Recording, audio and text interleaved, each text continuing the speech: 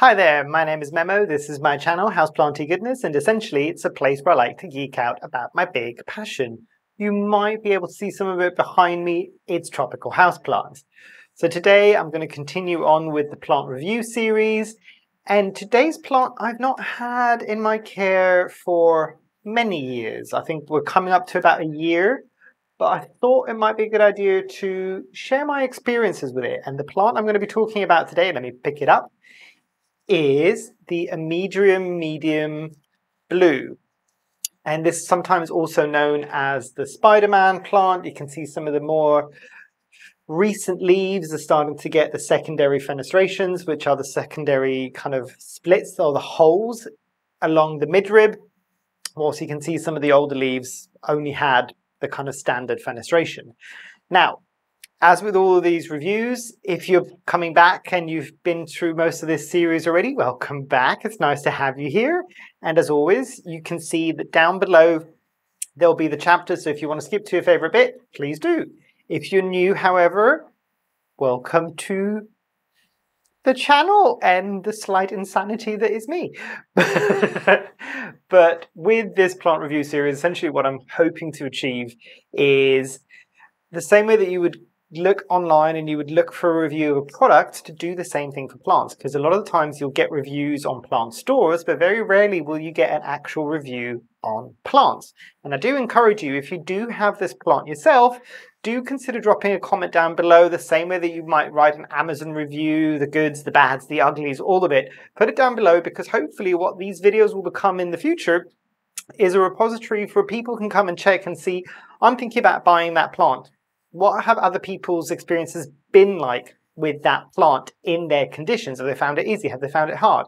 Now, what I always say for the people that are just joining, there is no way possible this video isn't going to be biased. It's biased because it is my review about my plant in my condition, which is growing in a greenhouse, not a greenhouse, I do grow some things in a greenhouse, but in a conservatory in the UK, and whatever that might mean in the summer and the winter months.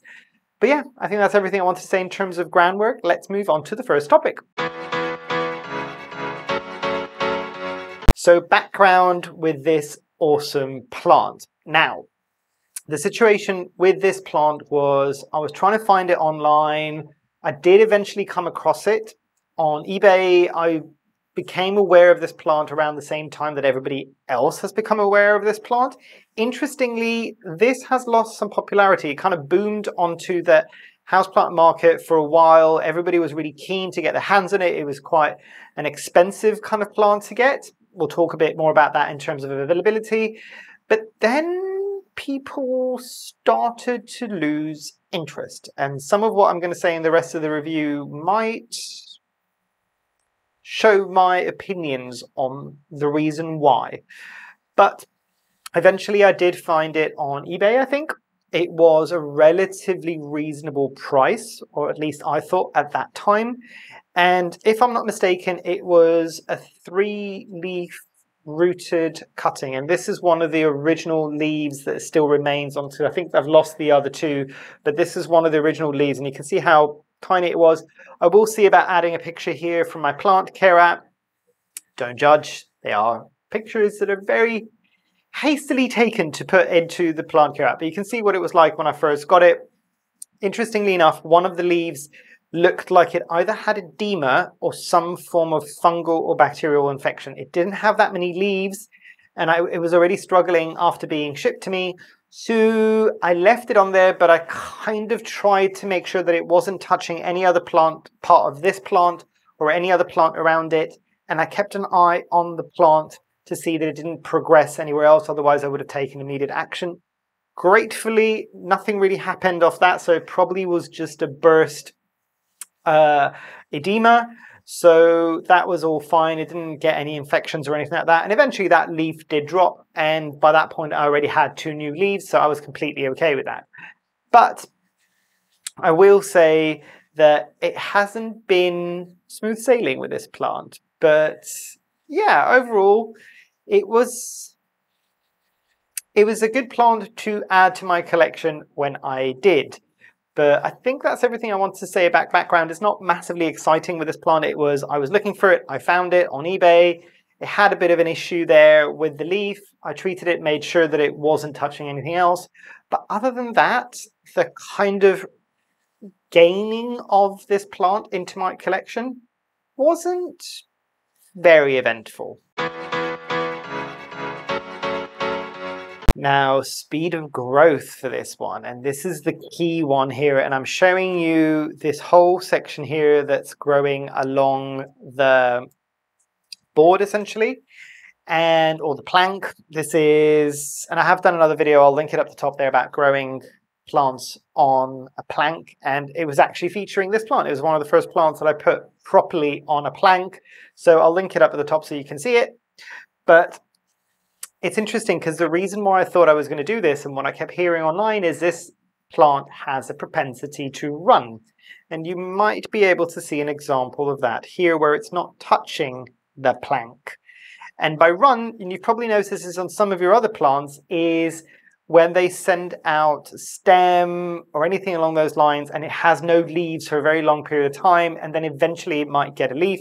So what happened with a lot of these plants when they first came on the market is because people were getting so many runners, they were chopping it up and selling kind of essentially wet sticks. So no leaf, just the node, and people were hoping to grow it. Now, we come on to the bit as to why I think this plant may have dropped slightly in terms of popularity. This has got to be not the slowest plant. It's not quite at the level of, say, a ZZ plant or a Zamioculcas zamifolia, but it is a very slow growing plant. As I've said, I've had this for a year, and barring 1 or 2 leaves that I lost from when I first got it, I've got 1, 2, 3, 4, 5, 6, 7 leaves. And I won't lie, these 3 leaves happened this summer. These happened the year before. So it wasn't great at bringing out new leaves in the winter. I'm assuming that's where this area happened here as well. And the other reason why this area of kind of running happened was because essentially it wasn't having good contact with the plank. Hopefully I've got a clip that I can insert here so you can see how the actual roots, and it'll be a close-up of how the roots actually are attaching to the plank. What I have done, however, is I have used some dampened sphagnum moss at the very top because I wanted to root into the moss and then be able to take it off the plank, chop it off here basically, grow this separately, and basically put it back into the same plant to create a bushier plant. So height isn't a problem for me in here. I've got relatively large plants. I don't need more tall plants. I do want bushier plants, however. Ease of propagation with this one, and I'm not going to lie, I haven't had a chance to propagate it yet. I'm waiting for essentially what is kind of an in-between of air layering to happen, which is what's happening here at the top. And then I will be propagating it. From what I have heard from other people, and considering that this didn't have an awful lot of roots to begin with, I wouldn't imagine it's particularly difficult to propagate. And I'm being very specific about the words that I use here. I don't think it's fast to propagate. So there is a slight difference there. So it's not difficult. I don't think it's particularly challenging. And I can't really talk about wet stick propagation here. And I know this is something that maybe frustrated a few people from what I was seeing from what was being discussed online. So that might be a bit difficult. But if you've got a leaf and you've got a node and you potentially get something like an air layer, so you've got a bit of a root as well, I wouldn't imagine it would be that difficult. Based on how slow this plant grows, I would say it would be quite a long process. Now, I can only talk about the blue Amydrium Medium. I don't have the standard green form, but from what I've heard, both of these tend to be on the slower side. Interestingly enough, the variegated one of these plants is the fastest growing, which is, it kind of goes against the grain because a lot of the variegated plants, a lot of the variegated version of most plants tend to be slower growing, slower to propagate, all of these things. And I'm probably going to get some hate for this, and I've mentioned this in another video recently. I am not the biggest fan of the variegated one. I did have an opportunity to buy that as well. I think that was about the same price as this when I got it. For this plant specifically, the variegated version, the leaves, the way that the leaves grow because of the variegation, to me, looks like the plant's a bit diseased. So it didn't speak to me. Don't come at me in the comments.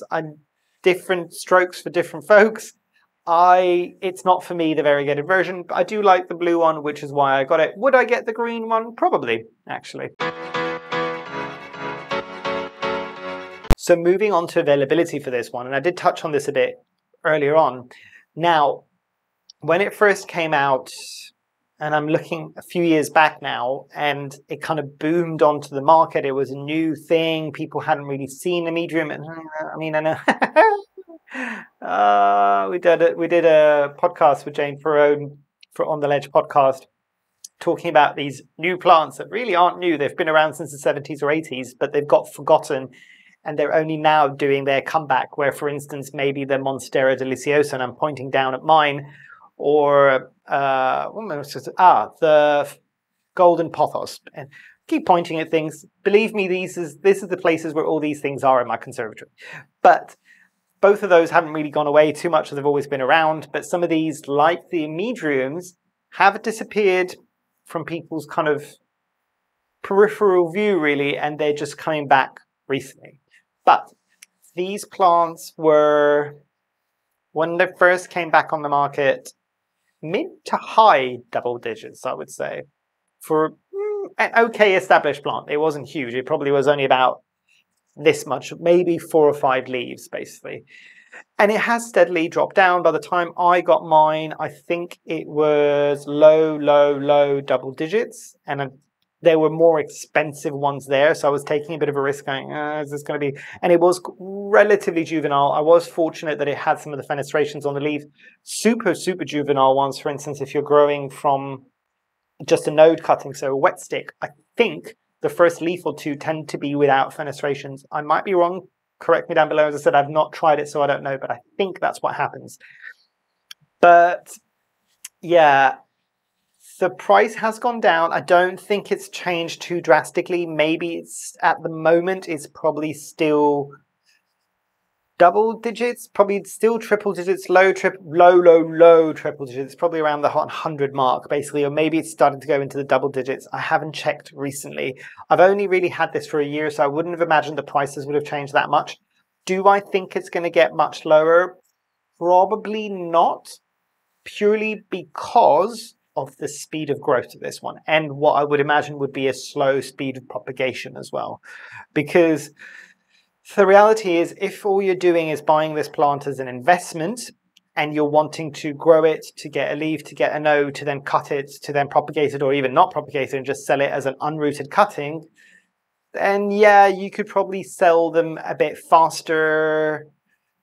I tend to like to get my plants, to have my plants, maybe then propagated. I don't think I've ever sold anything necessarily. I tend to give gifts to friends or people in need. Good karma. I've got some amazing plants that came to me as gifts, and hopefully I have given some amazing plants to some people that really wanted them. So, but yeah, I don't think the price is going to drop too much on this, purely because of how long it takes to grow. At least that's been my experience. If you've had this plant and it has grown faster for you, do let me know. So, pests with the Amydrium mediums. In my experience, I have only ever noticed spider mites on the plant once. It didn't get out of control very quickly. They were dealt with relatively quickly without too much of an issue. And yeah, I think that was pretty much it on this plant in terms of pests. I did mention that potential edema or potential bacterial infection or potential viral infection that was on that first leaf. I don't know, because it's not happened since. I am growing in pon, so that might have something to do with it. But generally speaking, this plant has been relatively pest-free for me. And based on how slow it grows, that's probably a good thing. Because can you imagine if you lost a couple of leaves that took you nearly a year to grow? You'd be sitting there twitching in the corner, basically. I would imagine, and I'm trying to think if I ever had thrips on this. Maybe I did, and I treated them quite quickly. but the leaves tend to be quite stiff and a bit kind of that kind of corrugated feel. Very similar in texture to the Monstera Spa Peru. I think it's also called the Monstera Castanianum. But yeah, with these plants, I would imagine because their leaf texture is a bit more of that succulent side of things, thrips could be interested on that. And I really am trying to think now. Maybe I did have thrips on this, I cannot remember. But yeah, relatively pest-free for me. So moving on to accessories for this plant, and I will pick it up again, and I will show you obviously the most obvious accessory, a plank. For me, with this plant, is a must. There's no way around growing this on a plank, especially if you don't want it to run. I've seen people that have grown this on support sticks. I've seen people that have grown this on moss poles. They have all had the same problem. I grew it on the plank to see if that made a difference. And yeah, it hasn't started running until it's come off the moss pole here. And then it started running, basically. I know there was this section here, but as I said, it wasn't making good contact. And that was a failure on my part in the beginning, because you might be able to see the other thing that I want to talk about accessories is some way of attaching the growing stem to the actual plank itself, and make sure that it's tight as well. Because I have seen a lot of other plants that I've got now on planks, and the aerial roots that they use to attach to the plank or a wall or anything along those lines tend to be not only large, but also relatively hairy almost. And it's those hairs that attach, and relatively long. So there's a lot more support, and it can kind of attach and fasten itself quite quickly. It's interesting because what I've noticed when it does attach is the growing stem, instead of it being a nice round circle, it starts flattening out a bit against the wall. So it's kind of flat on the side where the plank is on, and slightly more rounded on the outside, which I thought was kind of cool. I don't think this happens with any of my other plants that are on a plank. Now, you might want to use something like moss, like I'm doing here, in terms of air layering. So lifting it slightly off the plank in terms of being able to air layer it. Because, and I've mentioned this again in the video that I was talking about growing your plants on a plank. Yes, they will grow bigger. And for instance, I'll show you this. There's secondary fenestrations, and they happen quite quickly. Ignore the slight browning that's happened on this. This is very high up on the shelf there, and it's getting a lot of bright direct light. I've done the best that I can in terms of shade cloth, but probably by the time that this video comes out, it will be one of the warmest heat waves that we've had in the UK. I'm not doing a video on the heat wave. A lot of other people have done that, and they've covered the majority of the stuff that I wanted to say as well. So there's no point in me doing one of those as well. But yeah, it's gonna get hot. For context, at the moment when I'm filming this before, a couple of days before this comes out, and a couple of days before the biggest temperatures are going to hit. It's going to hit 40 to 41 degrees Celsius in the UK. I'm from Greece originally, and we're used to seeing those temperatures, but that's a warm country meant for warm country things. This is a cold country meant for cold country things. So watch the space. It's going to be interesting. I'm probably going to be watering 3 times a day. But, sorry, way off topic and on a tangent there. But yes, definitely get something like moss if you don't already have, just so you can kind of easily propagate it out, essentially. The other thing that I will say about this is I've only ever grown it in pon. And I've had good success with this in pon. I didn't put it straight into a water reservoir. I had it in transitional and just watered it as if it was soil for the first 6 months. And only recently transitioned this into a water reservoir. Could not be happier. As soon as I move any of my plants that are in transitional phase from pon into a reservoir, it's happy days, because it means a lot less faff when it comes to watering. And that's the whole reason I did the transition of pon for a lot of my plants, is for summer months like this, where I can just literally go around and fill reservoirs rather than having to pull plants individually off shelves to water them and put them back in. I don't know. Nobody's got time for that. But yeah, I think that's what I wanted to say for accessories. Let's go into final thoughts. So my final thoughts for this plant, and you might have been able to guess already, I'll start with what I usually would do and say, if I didn't have this plant, and knowing what I know now, would I purchase this plant? Maybe. Maybe.